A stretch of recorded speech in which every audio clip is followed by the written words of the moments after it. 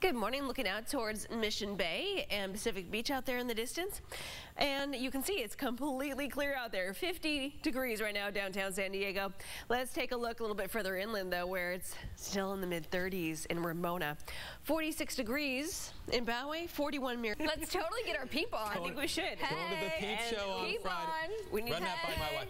Honey, can we go to the peep show on Friday? Can we take Dan to the peep show? Right, She's like, no.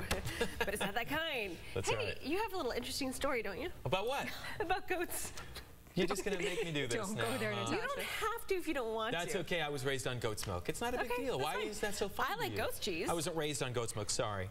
My parents lived on a farm when I was a baby, and every there were now goats. and then he talks like this. That's so bad. I love how we abuse ourselves. It's true. No, so it's true, and it's not a big deal. And why are you shaming me now? It's because of your reaction. It's awesome. It's awesome. Weather. We love you. Weather. Okay. Mission Beach and Pacific Beach, 50 degrees right now. Pressure is holding steady. Wind is calm at this point. So, yeah, lots of ice and snow melting. That's no surprise. We're going to see more of that taking place. Here's your time lapse from Toro Peak up at 8,700 feet. There goes the ice, and then the snow starting to break away as well. You'll see more of that happening today. And temperatures on the rise. Winds also gusting upwards of 20 to 30 miles per hour.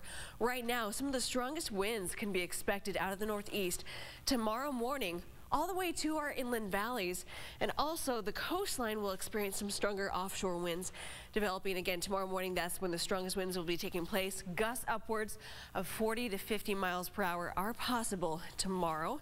And then by Saturday, still an offshore flow.